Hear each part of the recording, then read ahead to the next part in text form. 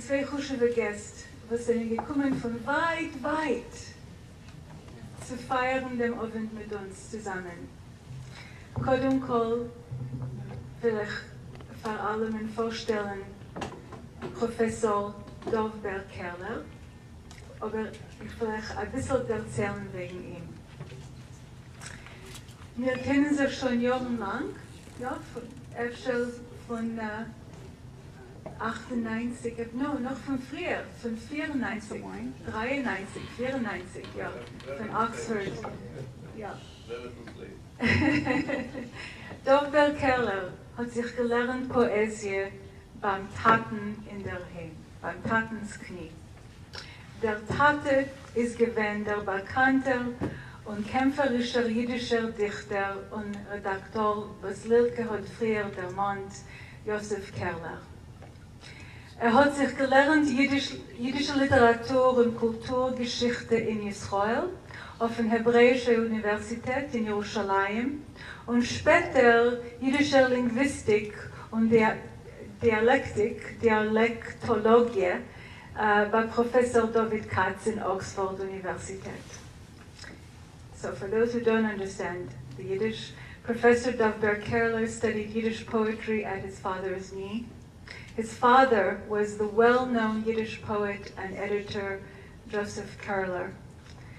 He received his undergraduate degrees in Yiddish literature and cultural history at Hebrew University in Jerusalem and his doctorate at Oxford University in Yiddish linguistics and dialectology.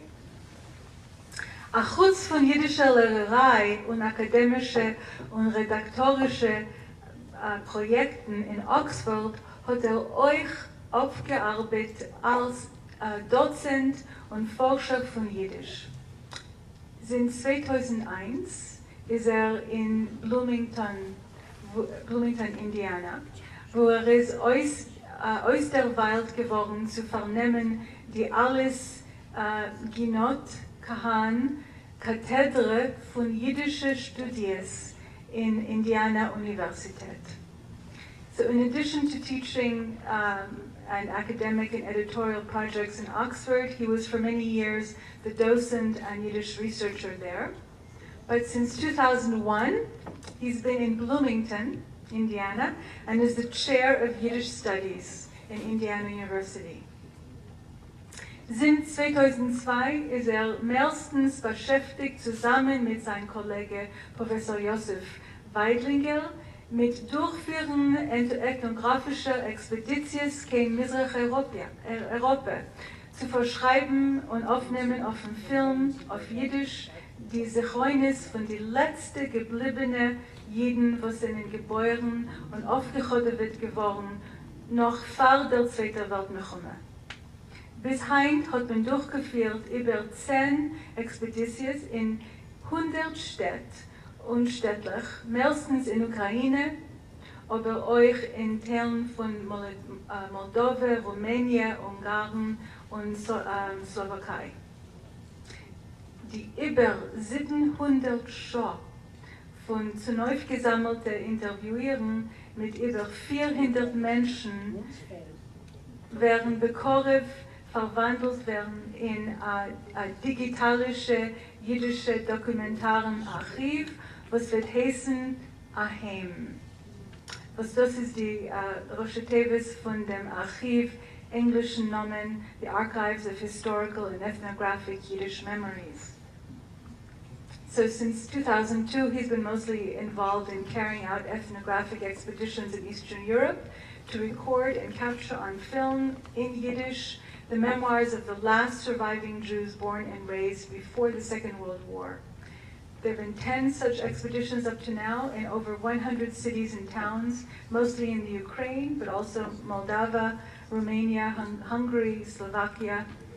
And thank God for the digital universe, over 700 hours of gathered interviews with over 400 people will soon be available in a digital video documentary archive that will be called AHEM, the acronym for Archives of Historical and Ethnographic Yiddish Memories.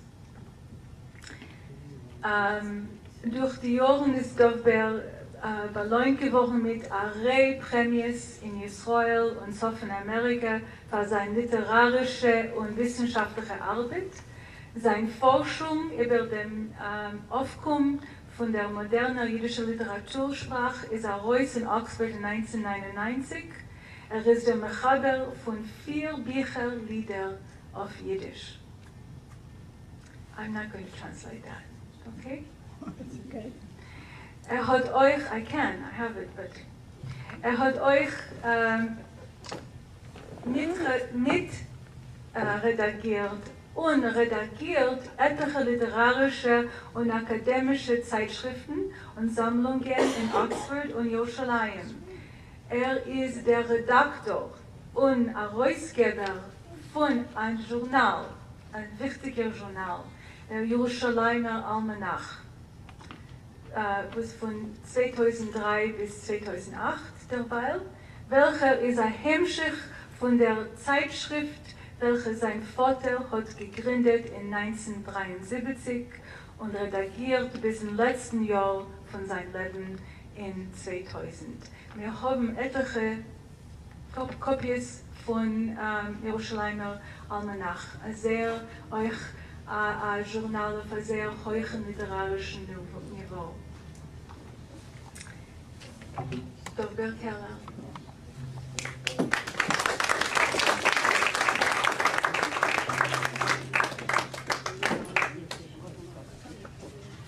Words in English first to prove to you that I can also speak the local language. And to tell you the truth, all I wanted to tell you about the Kheshbn was already kind of summarized and even more than summarized and explained and described by our Miriam. It's one of those very few high-quality Yiddish journals, which was both local and international, and in fact she did a much better job than I did. But I'll say what I wanted to say in Yiddish, so you'll have to bear with me. That's my name, Ber, Dov-Ber, bear with me. And I'm trying to find even in English, where it's not very much acceptable as in Yiddish. In Yiddish, we enjoy playing with words. So, and I also would like to thank all the people, people and organizations, this club, of course, first and foremost, and Miriam Corral, and the Jewish Studies Department program at UCLA, and whoever else. Yes, I would really like to thank you, because this is the only second time I ever came to LA, and I still have, well, more or less one visit, because I come every 26 years. And I'm already 51, so you do the math. I probably have time for yet another visit, and that's it. And it's a great opportunity, and also I'm very touched that I was invited to come to talk about Kheshbn and about Moshe Shklar, whom I admire greatly as a poet, and this is the first opportunity for me to meet him in person. And the rest, I'm afraid, will be in Yiddish. Ich habe ihn gefragt bei Freund Shklar, was ist der, Maika Mashmalon, was ist der Teich von Kheshbn, was ist gewähne Kavone von geben dem Namen Kheshbn? Hat mir gegeben sehr guten Antwort. Gesagt, es gewähne eine Sache Kavones, eine Sache Siebes. Wir können eine Sache reinteichen. Und ich meine, also wie Miriam hat gesagt, es ist nicht kein Sachakel, nur es ist viel ein Kheshbn von dem, was wir kennen noch in Heint und morgen der Konferenz, der Morgen und der Konferenz morgen, der Mond hat es noch, was ich kenne. Sehr selten ein Name, was ich kenne. Aber ich habe es eingeschrieben in Google früher auf Yiddish, du musst bekommen dann noch auf Englisch, gleich heraus auf Miriams Website oder Webplatz, ich muss auch sagen, ich weiß, wer weiß, was sagen, Webort. Ich meine, Website ist auch geschehen. Und gefunden den neuen Webort von dem Kheshbn. Das heißt, der Kheshbn wird sein zutrittlich auf dem Internet. Und das ist eine gewaltige Sache. Und ich habe es gleich gelernt. Und die 2 Nummern, was er schon gestellt, man den ganzen Gerät aufzunehmen und lernen, und ich habe viel abgedruckt, kann man sich eine Sache lernen. Aber ich wollte sagen, es ist ja da ein Stück hemmschicht wahrscheinlich Zutrittslichkeit von dem Material. Und als es schon da, wird schon, darf man noch was, Menschen wollen sich umgehen zu dem. Oder sie wollen das entdecken. Das ist mehr oder weniger, was ich habe gewollt sagen, nicht alles, aber was ich habe also mehr oder weniger zugegeben. Ich will euch nicht nur zu viel, wegen dem Journal. Aber für mich ist es persönlich eine große Überlebung, sich zu treffen, Bonnen mit Moshe Schklaven und mit Wilke Meissner. Aber ich habe gehört von Wilke und gelegt, ihre Sachen kämen nicht gehört, das hier zu bekennen mit ihr. Und versteht sich Moshe Schklaven, das ist ein bisschen lieber geschehen. Das heißt, ich vielleicht schicken Moshe Bücher und er schicken sehr schöne Brief und Bücher. Das heißt, er ist ein herzlicher Mensch und umgezogen in Europa. Und mir ist ein bisschen schwer zu schreiben, Brief, seitens es auf eine E-Mail ist etwas anderes. Aber Brief ist schon etwas schwer. Es ist eilig, was ich herausgebe, noch ein Buch, es soll keiner uns zuschicken, ein Buch mit der Widmung, mit der Dank für den Buch, auch was hat mir auch erst zugeschickt. 2 Bücher schon. Ich komme 2 Bücher. Ja, wenn wir haben geredet mit Miriam, hat sie gesagt, dass er schon was zu lernen, etliche Lieder von Moshes Lieder, deine Lieder, Tatenslieder. Es ist ein bisschen kompliziert, weil ich weiß es schon nicht, dass ich früher und es soll noch Redner sein, weil ich eigentlich nicht Moshe gesagt habe. Aber ich wollte schon vorgelegt, 2, 3 Lieder von Moshe und er schon noch ein Lied von einem Taten, was ruft sich über. Ich weiß noch ein Beispiel von Moshes Lieder, erstens hat er sehr lieb, also wie er sagt, jüdische Poeten. Ich habe gesagt, dass er spielt sich nicht mit den Wörtern, aber er spielt sich ja mit sich, aber für sehr graziös neu. Und hat es schmöre von Grammen, wo er beweist seinen eigenen Luschen, wo er grammt mit seinem polnischen Jiddisch, wo er viel geschrieben ins Wort Gramm dort. Also geht über den Klang von den Luschen übergeben, er hat seine Übergegebenheit in Grammen zu dem Klang von den Luschen von seiner Mama. Ja. Ein Stück Gramm. Das ist sehr geinig. Oder geinig. Ja. Diese Leute verstehen sich sehr bewusstlich, wahrscheinlich den Klang von wahrscheinlich Dialekten. Ich sollte hat ihr ein Lied, was hat umgeschrieben, werde ich verstehen, ist so, was heißt Shalom. Und Shalom meint Shalom Aleichem, ja, einfach Frieden. Ich sollte das Lied. Mit singendem, freundlichen Shalom hat mich begegnet da jeder Blick. Und so hat ein Schlag getan zum Harzerstrom, was hat verschränkt die alte Brick. Shalom, gerufen hat die aufgeplatzte Erde, was denkt noch Regen. Shalom, gerufen haben alle Häuser bei den Wegen. Shalom, gerufen haben Feldsteiner, was spreiten sich von Rand bis Rand. Und ich bin umgegangen, einer, was ist noch fremd und ist schon eigen in dem Land, gegangen zwischen Wor und Cholem und geflüstert durch ein tiefen Schweigen. Scholem, Scholem, Scholem.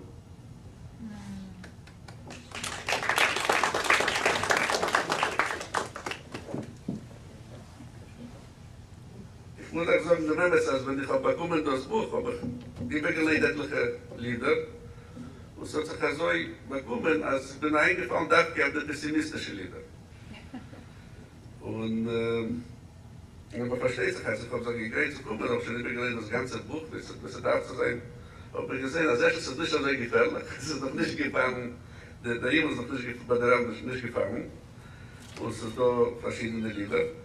Und Moshe hat euch ein Lied, was ich habe gefunden in sein Friedrich, ein von den Friedrich-Büchern, was heißt, was hat zu tun mit Hoffnung. Was wir können sehen, den Pessimismus, aber wir können sehen, als ist ein Eid, was sucht betochen. Was gibt nicht auf, also gibt sich nicht unter, also gleich. Hoffnung. Die Tür ist als noch offen. Und offen ist meine Hoffnung. Hoffnung ist die Mutter von Aaronim, soll sein. Noch kann nicht leben ohne. Sie kommt zu gehen zusammen mit dem Dämmer und ihr Schein vernästigt sich in alle Winkeln von mein Haus. Ich warte dafür, Tag ein, Tag aus. Und wer nicht mit von warten, wo es Zeiten weiß, bei gehen, ich weg sich auf an Ordinator. So, wir können sehen, als es verändert sich nicht genau Gramm, es war Überklang, aber nicht genau Gramm. Ja, es ruft sich immer mit dem Warten und Obgenator und doch ist es nicht ein voller Gramm.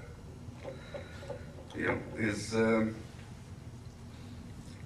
ich meine, das will nach einer Katze sein, aber wir pushen, wir kommen Mäuschen, pushen zu weisen, dass nicht, der Himmel ist noch nicht bei der Erde gefallen, und er weiß das.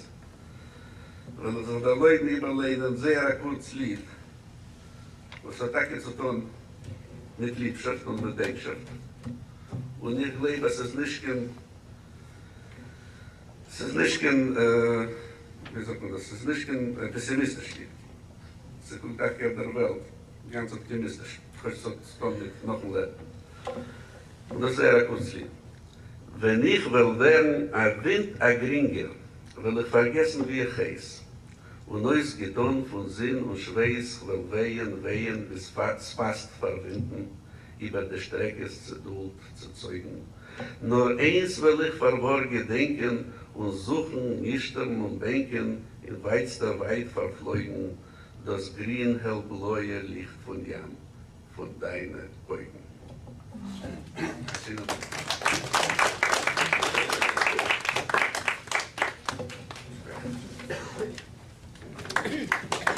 Der nächste Gast ist Professor, ein Minute, Eder, ich stelle vor, Jeanette. Ich will euch ermahnen, also wir haben jetzt so viel zu essen. Und ihr mögt sich schon nehmen, ihr darf sich nicht schämen. Wir haben eine Sache sehr feine Maicholim und wir haben, wie ihr seht, Fläschchen Wein auf jedem Tisch und ob es fehlt, etwas aufzumachen, hat man irgendwo ein FNR. Ja, ihr darf nicht, ob ihr wollt, als 40 in der Heim.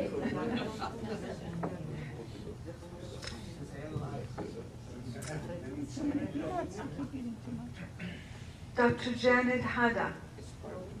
It's my pleasure to introduce her. Is a professor of Yiddish, Emerita at UCLA. She's also training and supervising analyst in the new Center for Psychoanalysis and at the Institute for Contemporary Psychoanalysis in Los Angeles. Dr. Hada is the author of 3 books, most recently Isaac Basheva's Singer, A Life, which has been translated into Polish and which has just appeared in a Hebrew translation. Her latest psychoanalytical publication, Ginsberg in Hospital, appeared in the summer 2008 issue of American, I don't know if I'm pronouncing it right, American Imago. Dr. Hada has published and lectured widely on Yiddish literature and language, and she's also a psychoanalyst in private practice. And she has stood here at this podium many, many, many times, giving her wonderful, wonderful lectures on all wide-ranging subjects in Yiddish literature. So it's my great honor to welcome Dr. Janet Hada.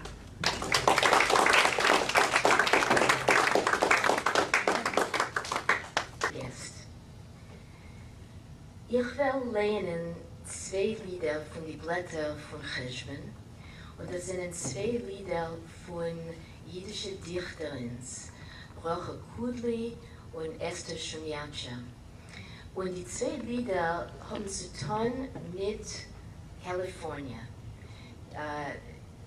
Bracha Kudlis Lied spielt sich ab in Sierra Madre und ihr werdet hören, wie es kommen an in Dorf, Reiters und Pferd, und es ist sehr impetig.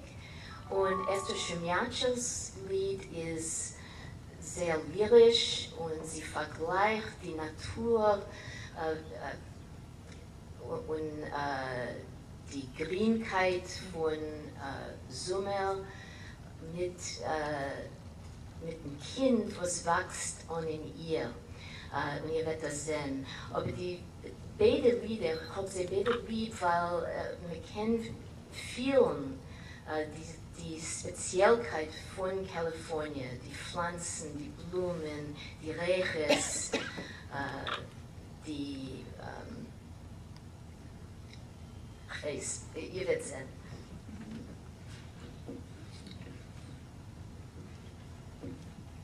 Sorry, Ballade von die Reiters von Brochekudli. Herumgenommen mit der Brüderlichkeit von Berg liegt Sierra Madre Dorf verklärt. Der Sof von der Nacht schaut sich herunter im bläulichen Schleier. Es blieb der Beginnen in goldenem Wehr. Silbern sich Spitzen zu Tiefen von Himmel, ein Wasserl murmelt herunter in Drimmel zum Tor, auf Fried und an Mildkeit. Von einem neuen Frühmorgen an Ost stellt zu die Sonne zum bergigen Schloss. Es besingen die Vögel der Maranzenbäume mit süßen, verholten Loschen. Herrlich treu werden von sonnigen Strahlen verloschen. Es verflecht sich ein Wind zwischen Palmezweigen, halb grün, halb braun. Es fällt der Frühmorgen vom bergigen Kräun auf dem Dorf Sierra Madres Schweigen. Die Stillkeit ist grün und taub. Auf verschlafenem Stäub läuft der Schliach von Dorf zu Dorf. Plötzlich hat der Chaliastro Pascheunen bei Räuschen und Verscheid reitendig auf Pferd getan sich hat zu Wurf. In eingespanntem Trotz wiegen sich die schlanke Reiter auf die Pferd, treten aus erste Zeichens auf frühmorgendliche Erd. Heiße Zappels gemiet von die Reiter, sie joggen über dem Dorf und noch weiter, sie ziehen die Leitzes gespannt, sie zerfeln die Grieves, und es werden verflochten die Grieves von Pferd mit Zertel von kräftigen Händen. Die Käpp verworfen, halb zurück, warfen die Pferd zu die Seitenabblick und zu die Pascheunen, was reiten. Gespannt und gespannter werden die kräftigen Glieder vom Pferd. Sie räumchen die Zäumler, sie schlingen den Weg. Gespitzt wiegen sich die Käpp auf und herab zum Takt von die Fies, was dünnen den Weg. Die Reiter, sie reißen die Stillkeit mit Räts von Galopp, sie joggen, wie gleich sie wollten garren die Randen von Himmel und Erd zu derjoggen, wie gleich sie wollten wellen, sie prallen die Räume in Stücke und erläufen zu etwas erdringenden Iker. Sie sehnen schon weit weg, ein klingendiger Pläuder reißt sich zurück und tut sich auf Schliach als Wurf. Und wieder ist ruhiges Gemüt vom Dorf.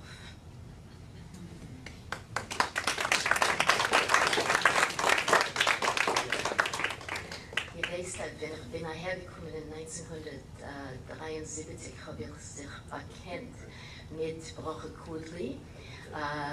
Noch bin zu jung, aufzuschätzen, die Gelegenheit. Und ich bin auch zu jung zu wissen, als ich einmal werden Psychoanalytiker.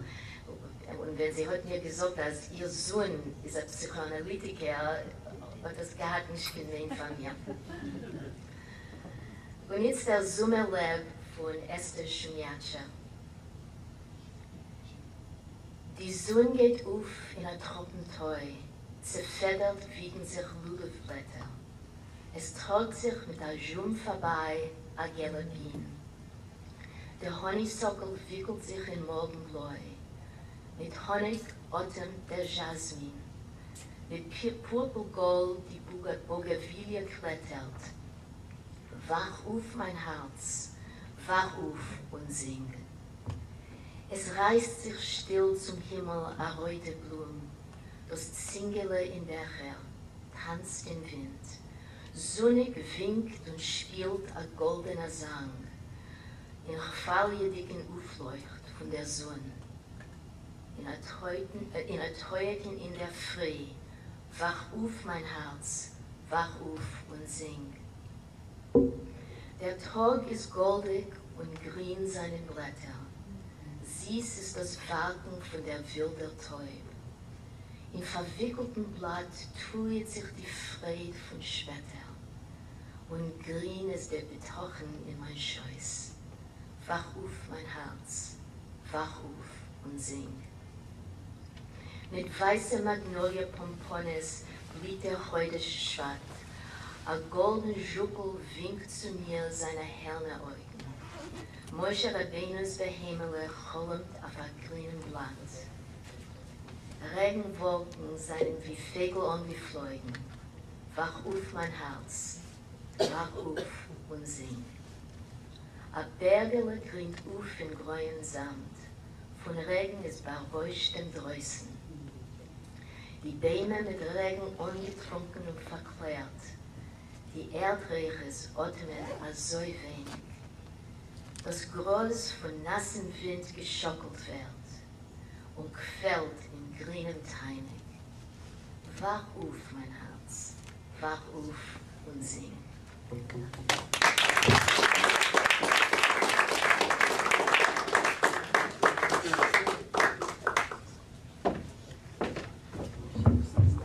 Vielen Dank, Jeanette.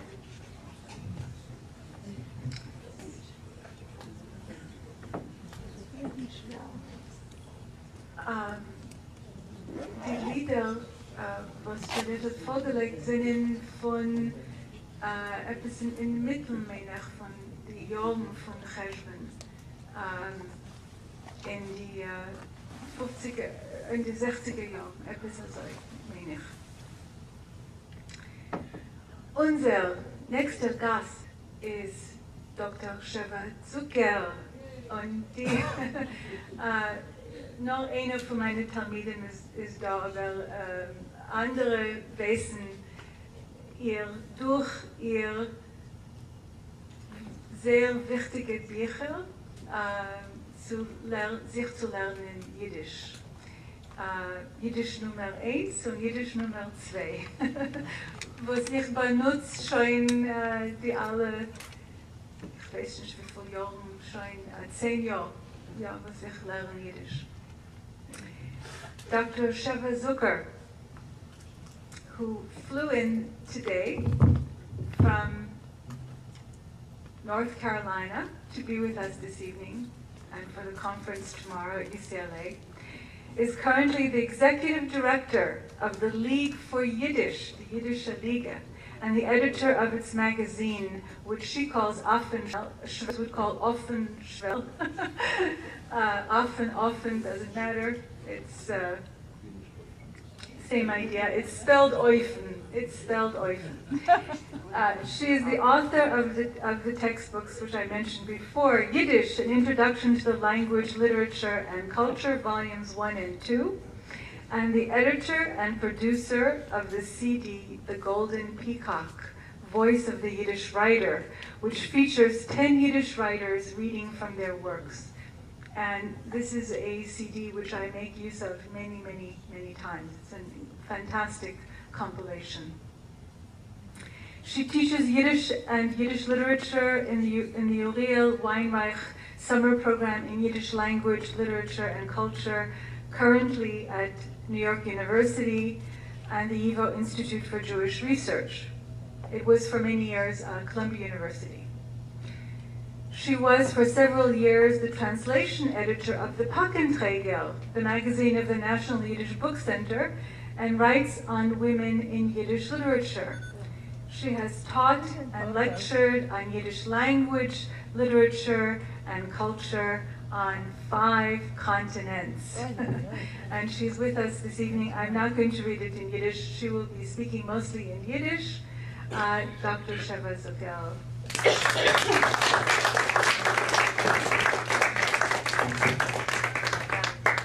So Before I begin, I have prepared only in Yiddish, so be honest. Is there anybody that really would prefer if I threw in a little English? Or you're all fine with Yiddish? Now's your chance. Okay? Ich will reden auf Yiddish. Whatever language you do with it, you have to get close to the microphone. Gut, Miriam hat gebeten, ich soll reden wegen sein Redakteur. Ihr hört? Sie nicht. Herr. Miriam hat gebeten, ich soll reden wegen Redaktieren heutzutage ein Jiddisch Journal, was sie hat der Mund.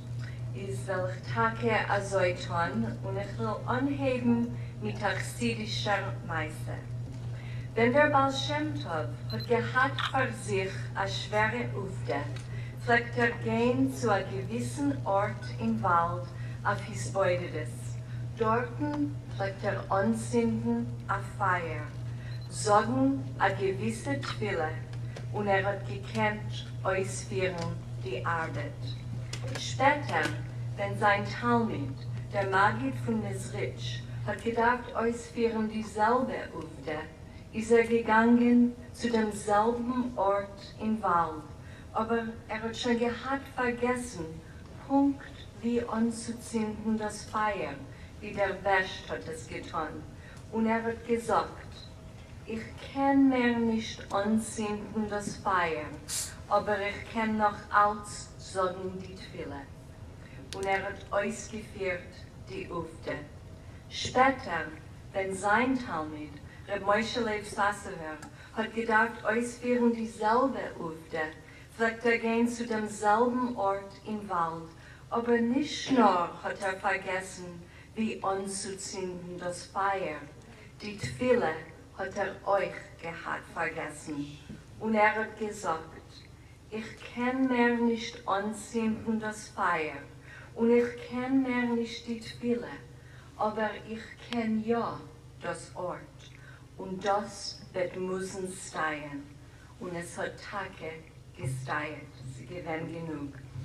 Aber wenn noch ein Jahr ist vorbei und Rabbi Israel von Regine hat gedacht, ausführen dieselbe Ufde, hat sich weggesetzt auf seinen goldenen Stuhl in sein Palaz und gesagt, ich kann mehr nicht anzünden das Feuer und ich kann mehr nicht die Twille. Und ich kann auch viele nicht gewinnen das Ort im Wald.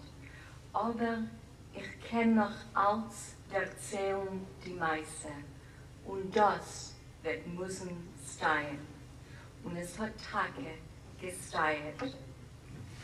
Wenn ich habe angenommen die Arbeit mit 4 Jahren zurück, von sein die Redakteurchef von Affenschwell, habe ich eine Sache getracht wegen die Wörter. Es ist gewesen ein größer Covid, überzunehmen von einer solchen Riesen wie mein Lehrer, Dr. Mordechai Schächter, was hat Le Meise redaktiert im Journal Kemat 50 Jahre. Und vor ihm der Denker, der Träumer, Dr. Yitzhak Nachman Steinberg. Aber es ist euch gewesen ein größer Achreis und ein meurediger All. Wie wollen wir sich kennen vermessen? Sie wollen wir sich kennen vermessen. Ihr hört mich? Ja? Unser Dorf ist doch so viel schwacher in Jiddisch-Kenntnissen wie die frühere Dorfes.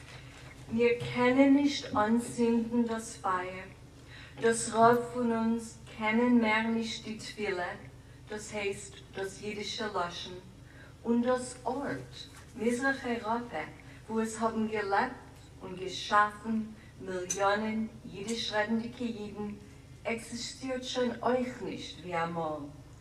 Aber die von uns, denen Jiddisch ist lieb und teuer, kennen, wie der Reginer, noch als erzählen die Meise, von wer soll es ist gewesen. Und das wird müssen gemacht sein genug. Haben wir, die Menschen auf dem Schwell, alle Amerikaner oder Kanadier Geborene, beschlossen, als wir müssen nicht stamm erzählen am Meise, Lechem Meise, Nur beim Erzählen dürfen wir sich einleben und hereinleben in der Meise und auf der Meise schaffen unsere eigenen Meises und öfter auf viele anzünden neue Feiern. Und wir haben gedacht, aber gucken dem Emmes in Panama rein und sich abgeben an den Kheshbn. Mit was seien wir schwacher von die früheren Dores und mit was seien wir stärker? Die Chesroines und Pigimes seien doch klar. Schwer zu gewinnen als Sachmenschen, was können anschreiben a leitischen Artikel. Die geborenen Jiddischreders und Lerners gehen weg in der Ewigkeit. Der Mann sich in jenem treuerten Witz von dem jiddischen Zeitungsredakteur, was sagt die Weihe, geht vorbei sein Fenster und ruft euch zum Drucker, druckt mit ein Exemplar weniger. Ich will sein ganz offen mit euch. Ja, ich lehne die Nekrologen in Vorwärts. Und ich gucke bald auf unser Postregime, zu sehen, ob sie es nicht Cholile weg unseres alleine. Letztens habe ich sich gestellt ein persönliches Ziel von verweiten jeden verstorbenen Lehner mit der Lebendigen. Nicht so gering macht sich das, wie es rät sich, aber derweil hat sich das uns eingegeben. Ist wie es mein Gäuver, die alle Sachen, wo liegen unsere Starkheiten? Mit dem meine ich, was wir haben beschlossen, als der Journal muss sich beiten und sich zupassen zu einem anderen Eulen und mit dem, was wir haben gehabt, die Mitteln, das zu tun. Der jüngere Dorn wird nicht lernen, etwas auf Jiddisch, stamm mit keinem zu sein, die Mitzwe von Lernen auf Jiddisch, weil es ist doch genug, was zu lernen an dem euch. Ich glaube, als Lerners von Jiddisch haben das Recht zu haben ein Journal, was ist Punkt also interessant und Punkt also freiedig von euch, wie die Journalen, was sie lernen auf Englisch oder was soll nicht sein, andere Sprache. Der Teuchen und das Äußern müssen gehen zusammen. Einer bereichert den Zweiten. Und da muss ich sagen, ganz offen, hat uns zugespielt das Masel. Weil welcher Journal will nicht sein, Punkt, also schön, wie ist interessant. Aber das sein Schön kostet doch Geld, ja? Wir haben von einem im ganzen ungerichteten Fall bekommen eine feine Summe Geld, was hat uns gestellt auf die Füße, nachdem wie Mordechai Schachter ist krank geworden und man hat schier nicht gehabt vermacht das Geschäft. Ich kann nicht sagen wie viel, aber genug zu gehen auf einen neuen Derech, aber nicht genug, ihr sollt Cholile mehr nicht da reinschicken, euer Beisteuer, oder auf viele verbessern, euer Beisteuer. Die von euch, was kennen noch nicht, was sind noch nicht keine Abonnenten, Adarabe, kommt, nehmt ab bei mir am Matone und sagt sie, es wird euch gefallen. Wir suchen allemal Lerners. Geld hat uns gelost anstellen einen talentierten Designer, Janko Salant, und geholfen verspreiten dem Journal, stellen Annoncen, schicken auf die Sommerkursen, schicken zu die Lehrers von Jiddisch, zu alle Vorwärtslerners und so weiter. Aber Geld kann nicht verämpfen alle Zores. Von wann wollen wir nehmen Schreibers?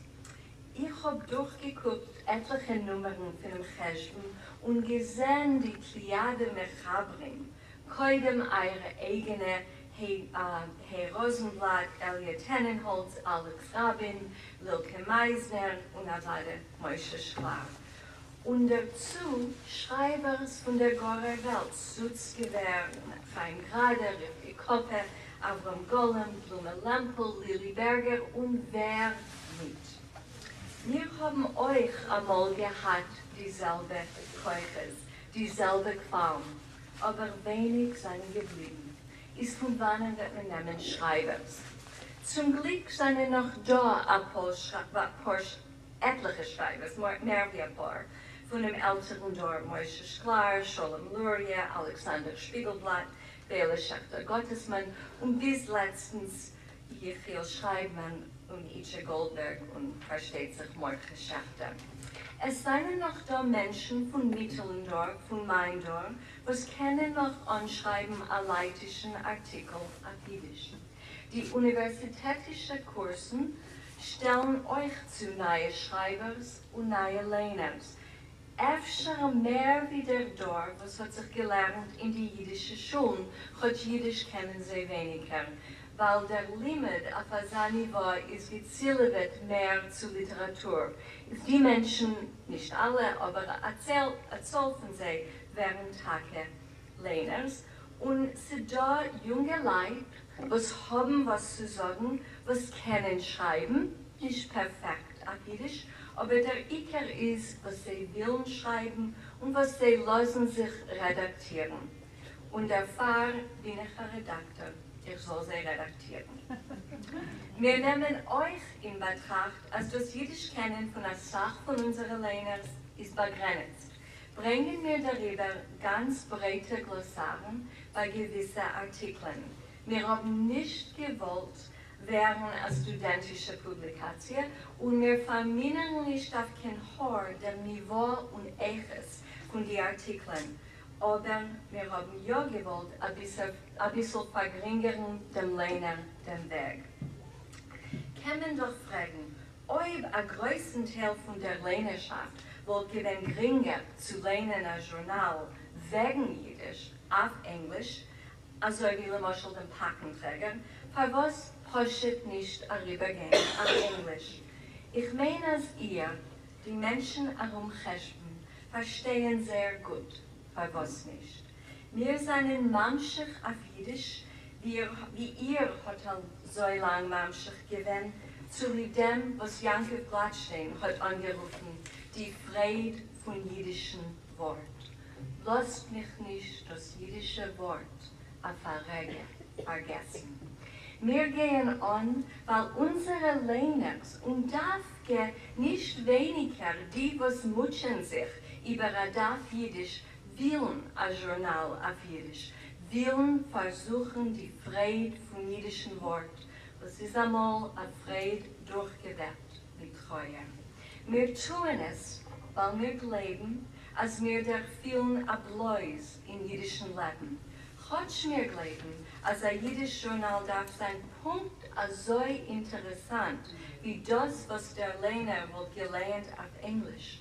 Doch muss es euch sein, etwas, was wird nicht gekannt gefunden auf Englisch.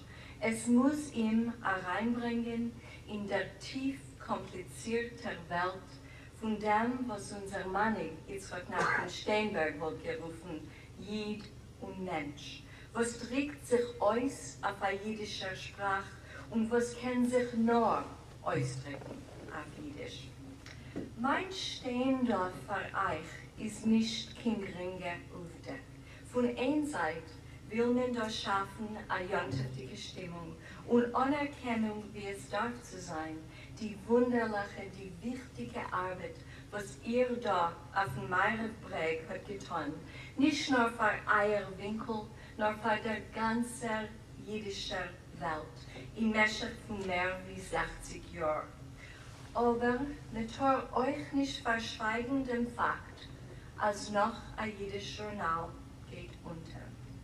Bei anderen Geschäften fragt man sich öfter, wenn es geht weg ein Konkurrent, aber nicht bei dem jiddischen Geschäft. Das Haben Konkurrenten ist eine gesunde Sache. Hallewei wird mir gekannt sagen, kein Yearbook. Wir wissen euch, als eine Sache von dem, was wir tun, ist wie legen Kompressen auf eine Wund. Und als die ämste Wund können wir nicht verheilen.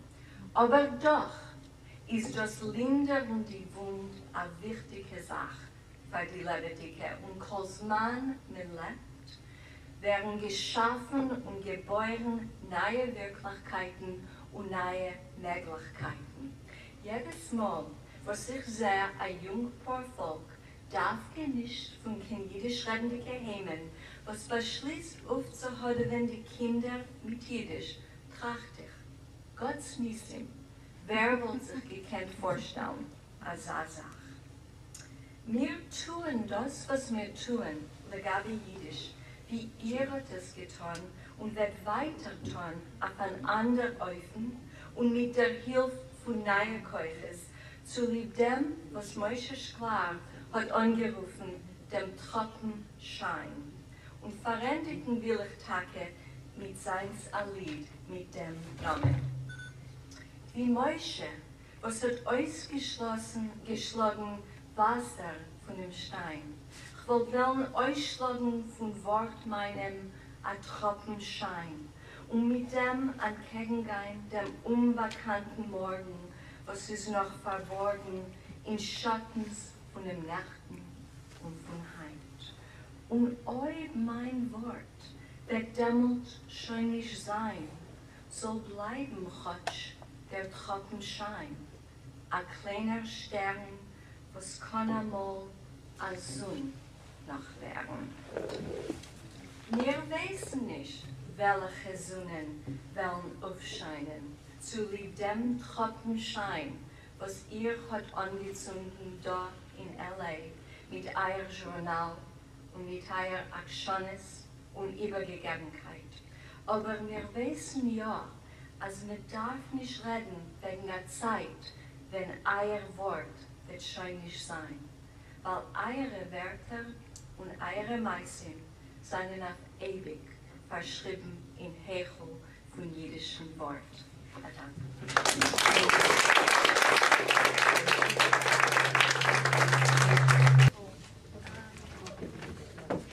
You see, I need help.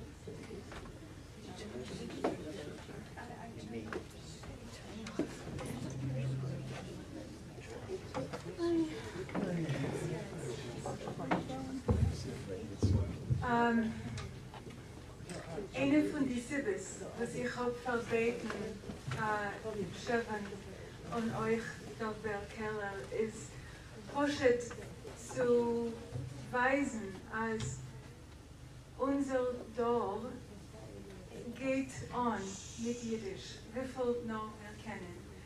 Und speziell Kheshbn, was tut da wunderliche Arbeit mit offenem Schwell. Euer hat nicht noch nicht gar keine Gelegenheit zu gucken auf dem, es geht da guck auf dem Journal. Es ist Tage nicht nur schön in Dreußen, nur euch schön innewenig mit allen Wörtern und alles, was ist gedruckt darin. Schikoyach aus dem. Und Dov-Ber Keller versteht sich für sein Schreiben, ewig schreiben jiddische Lieder auf ein sehr, sehr hohem Niveau. Und euch redaktieren dem Jerusalemer Almanach. Also wir gehen weiter. Ich hebe sich heute wieder und spanne weg weiter, wie David hat gesagt. Unser nächster Gast, Dr. Sarah Moskowitz. I'm switching to English now.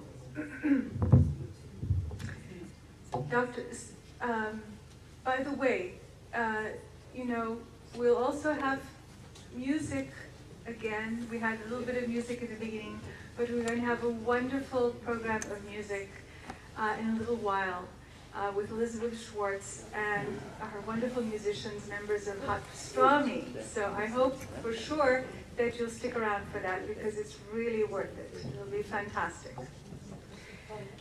Dr. Sarah Moskowitz received her PhD in educational psychology and human development in 1970 from Yeshiva University in New York. And she is the Professor Emeritus of Human Development and Counseling at California State University, Northridge, where she taught for 30 years. She has done extensive work with child survivors and published a book, Love Despite Hate, Child Survivors of the Holocaust and Their Adult Lives. She's also a poet who writes in English and Yiddish, and her 2001 book, Kum zum Tisch, Come to the Table was edited by Moshe Shklar and has English translations and transliterations, so it's very user-friendly if you're not so comfortable with your Yiddish.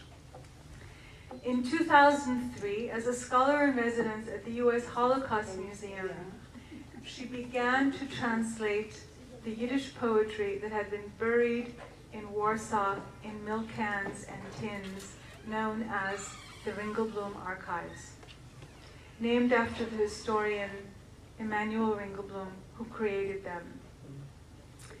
Though this archive had been recovered in 1946 and 1950, only a handful of the over 150 poems found therein have been translated into Yiddish. Into English, thank you. With the help of her husband, Sarah was able to restore and make legible many of the microfiche duplicates of the poems that were damaged while buried, and she will have completed this 7-year, you're not quite there yet, yeah? She will have completed this 7-year undertaking of translating all of these poems this year. So I'd like to welcome Dr. Sarah Moskowitz, who will read from her own poetry, which was published in Kheshbn.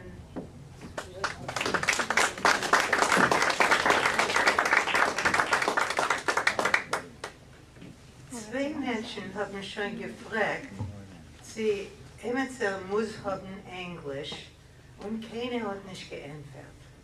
Weil ich darüber reden bloß in Jiddisch. Is da was muss haben English? Okay. Ask it in English. Is there anyone who needs to have some translation in English? Okay. I see. Now they turn the air off. We are so fortunate that we have these young, vibrant, kräftige, strong people that you've just heard. Miriam, Sheva, Dov-Ber, Janet Hada, who have given their strength, let alone their interest, to feed Yiddish to the hungry for it. Es ist interessant, was man hat da geredet wegen Feier, wegen Anzünden Feier, wegen vergessen, wo das Ort ist. Das ist von mir sehr interessant, weil die erste Poeme, was ich will lernen, ist wegen Licht, Chanukah-Licht. And after I read this, I will let you who need the English have the English, okay? Die Poeme habe ich geschrieben in 2002 und das ist gewesen das Jahr, was ich habe angeheuben, übersetzen die jiddische Poemes in Ringelblum Archiv. I wrote this poem in 2002, which was the year that I started translating the Yiddish poetry in the Ringelblum archive. Mein Tate ist nicht gewähnt in jedem Jahr, aber ich glaube, als irgendwo ist sehr zufrieden von dem. Die Poeme heißt Licht. Winter, spät noch Mittag, es ist schon finster. Beim Kirchtisch steh ich vergafft und seh, wie mein schöner Tate spielt sich und seh, wie mein schöner Tate mit Schwebel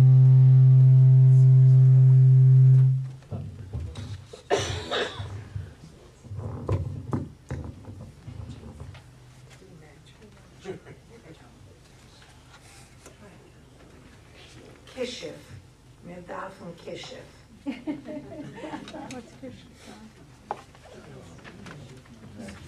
What? Huh? Oh, magic.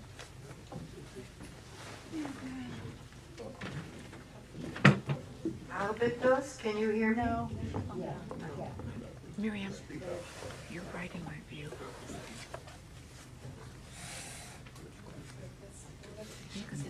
Good. Can you make it louder? Jetzt könnt ihr mir hören? Ja. Gut. Okay. Ich sehe, wie mein schöner Tate spielt sich mit Schwebel und hell-orange Lichterlach wie kleine verwickelte Suden. Schmelzt sie ab von unten und stellt sie aus auf Mamas weißer Tatz mit Bläu herumgeringelt. Singt ein jiddisch Lied, was sein Tate hat beim Lichtbändchen gesungen und nimmt von Kästel noch ein Lichterle, reibt an ein Hilzern Schwebele und gibt dem Licht ein Flammenkoin, die andere anzuzünden. Schames, sagt mir, sag Schames. Ich sag es hypnotisiert vom Licht. Dann hebt auf die Tatz mit Licht und fängt an rhythmisch gehen. Ich gehe ihm noch intakt. Für jeden Tritt seinem nehm ich 2. Ich gehe ihm noch heraus von warmer Kirch, rein in langen, finsteren Korridor, wo gewöhnlich hab ich Meure. Jetzt nicht. Jetzt sing ich mit ihm. Ich gehe ihm noch in kalte, finstere Zimmern, mit Frost auf Fenster. Macht sie hell, mit Friedgesang und Licht. Ist schon lange weg, und ich gehe ihm noch.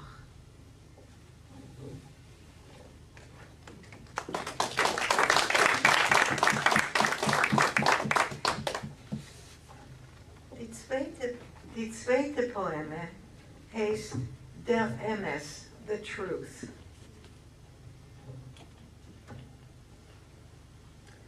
Seid nicht verführt, ich bete euch, von meiner weißen Haar. Denkt nicht, als alle meine Feiern sind schon verloschen. Und tracht nicht, als die knetschen Linjes herum meine Lippen meinen, als meine Kuschen sind ausgetrickend Mehl. Seid wissen, als die vielzollige bräune Flecken auf der Hand mit bläue Oder stellen gar nicht zum Anrühren und halten fest dem Puls von hitzig Vergnügen.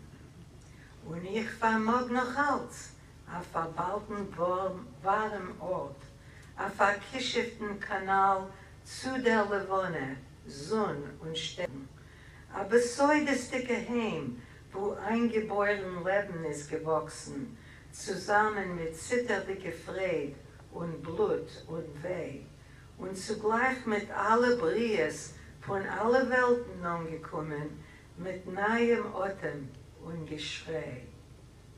Die Haar, die Knetschen, Flecken, sind nur ein bescheidener Zudeck auf dem wilden, sturmdicken, chutzpedigen Jahren von Liebe, Krechert, Leckerts, Zichoines, Stecherts und Fantasie, was räuscht und rudert dorten in der Nieder.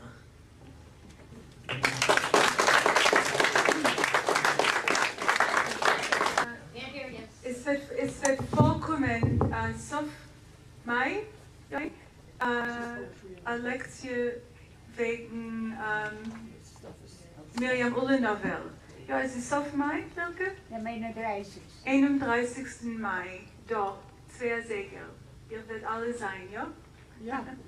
Zu Herren Soromaskus. The translations of Miriam Ullenauer's poetry, one of the wonderful poets who perished in the Lodz ghetto in Auschwitz. Yeah.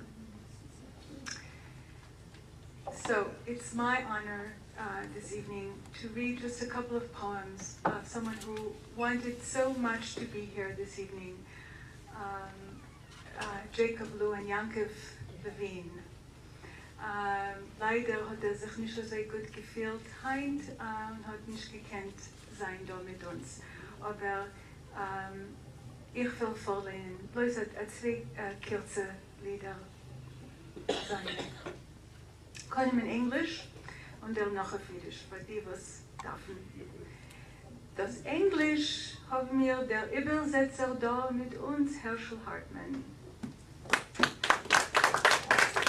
The first poem is called Raindrop, translated by Herschel Hartmann. So a drop of rain fell in a thickly treed forest, where only the treetops caught a glimpse of the sky. So thickly close together did they grow.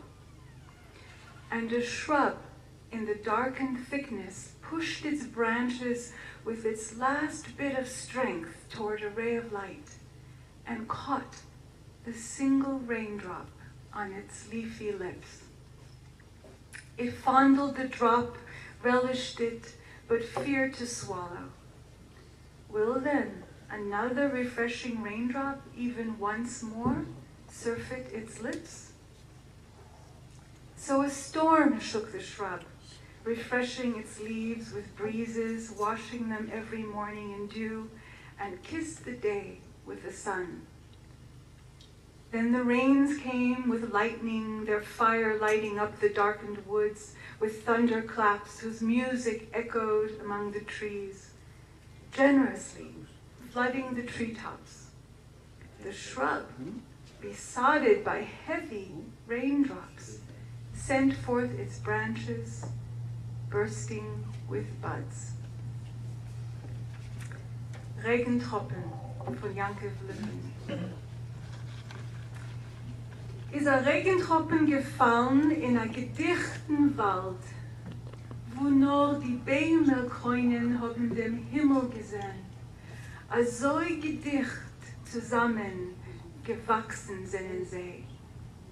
Und a Kuss hat in der dunklen Gedichtkeit mit die letzte Keuches seine Zweigen zu ersparem Licht gestuppt und dem einen Regentropfen auf seine Blätterlippen aufgehabt. Hat gezerpelt den Tropfen. Was macke wird sich, nur Mühe gehabt aufzuschlingen. Wird denn als abfrischendige Regentropfen noch einmal Chotsch seine Lippen antrinken? Hat Sturm dem Kuss zerträßelt, seine Blätter mit Wind abgefrischt, jeden Frühmorgen mit Teu, sie gewaschen und dem Tag mit Sonn gekuscht. Sind die Regens gekommen mit Blitzen, was haben mit sehr Feier die Waldfinsternis verleuchten, mit Dunneren, was haben mit sehr Musik dem Wald verhilcht, mit Rachwis die Bäumerkronen verfletzt, dem Kuss mit schweren Regentropfen verschickert und seine Zweigen mit Knospen zerblieb. Okay. And Faust. Faust. In the autumn of my days, the sun broke out warmly and spark-like. Its rays kindled every limb and awakened a strength many years since dozing to clamber to the tops of the very highest hills. On the way, I encountered blossoms torn up by the wind from an isolated shrub, longing for the sun. I gathered up the flowers, weaving them into a wreath, dipping it in the rays of the setting sun.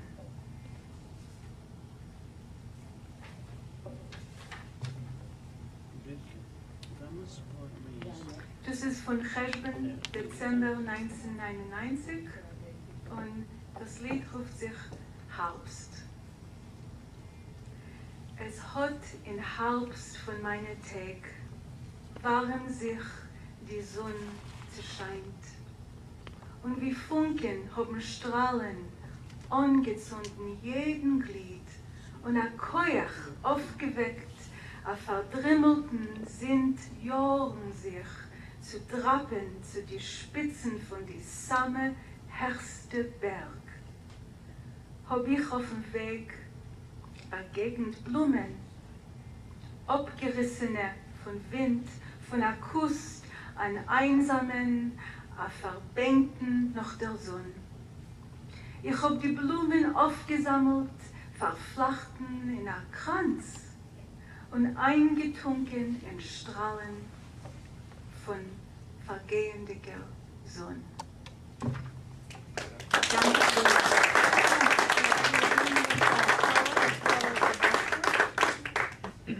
So, we're going to end this evening and soon, at least the literary portion of the evening.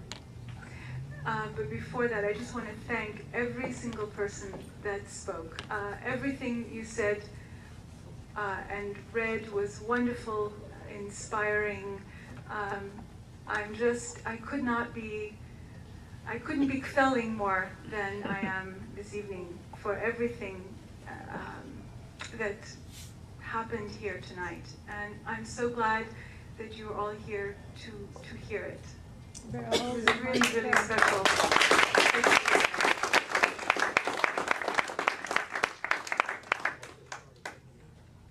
So, I'd like to introduce Elizabeth Schwartz. From her many appearances with Yale Strom and Hot Pastrami, and as a solo artist, Schwartz has built a loyal following among fans, critics, and collaborators. In fact, New York City's landmark Eldridge Street Synagogue created its first women-only event in order for Elizabeth Schwartz to sing there.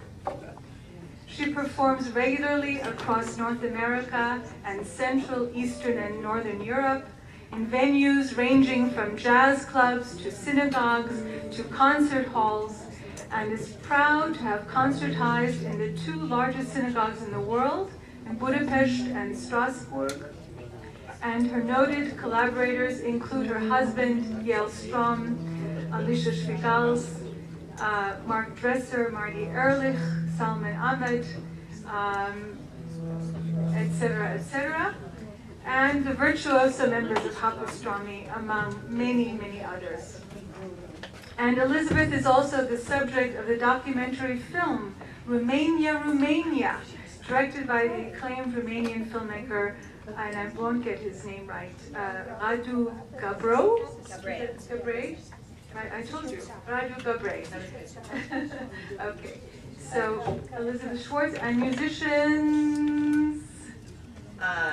On bass tonight we have Danny Weller, and on accordion, like you all know, the estimable David Kasov.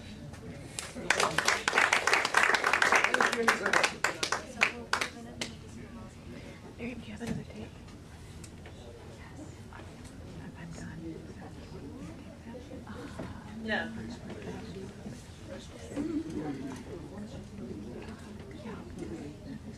Lucky or unlucky. I don't have to or get to write my own poetry. I get to sing poetry that someone else set to music. Okay. Sounds good. Ist das fast gestorben, als du hast ein bisschen Masel, gehört dir die ganze Welt. Wenn nimmt man ein bisschen Masel,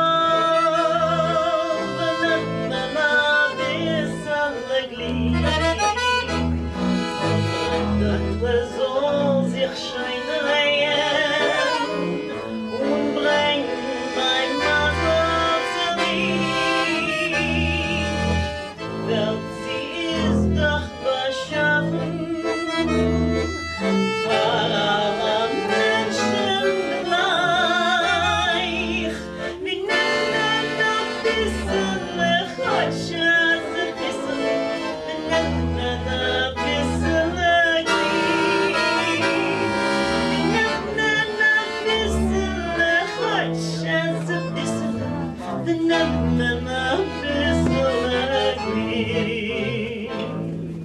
Menschen, sie streben bei Tag und bei Nacht. Wie soll sie machen, was mir gilt?